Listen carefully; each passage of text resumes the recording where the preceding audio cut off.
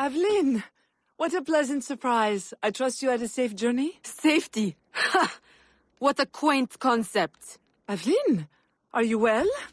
You may quit your maternal act, company man. I'm well aware of your true identity.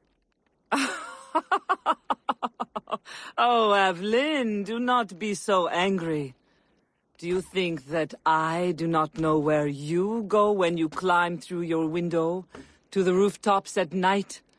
How you played the dainty daughter to your doting father? How you pretend to blend with slaves of all people?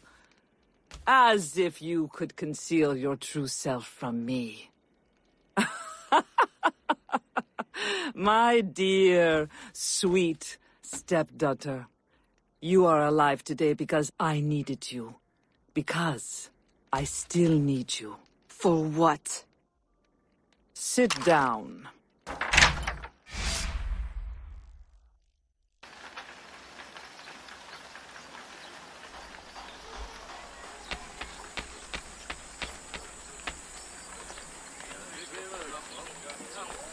Stop right there!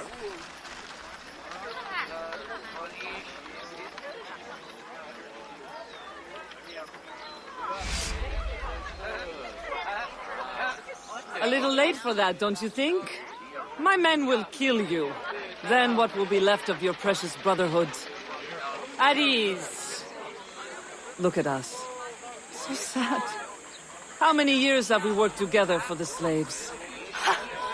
You kept them enslaved, on your own terms, out of sight for your ill gain. You ended that, as was my intention. Monsieur de Ferrer had different ideas. He perverted my peaceful colony into something ugly. You had to kill him. I owe you gratitude. I don't believe you. Aveline, I love you. I raised you as my own. I was unable to bear children, but you brought light to my life. My whole life you lied to me. I am sorry. It was necessary. A mother's duty is to protect. But look at me now in the light of truth. You, who know so well the pain of a life lived in secret, shrouding your power in petticoats and lace, pretending obedience to men who deny you the right to your own abilities. Am I really so strange to you? I needed you to quash the terrorist elements in my organization.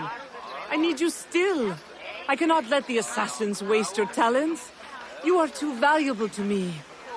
As a tool to manipulate? I know you have been frustrated.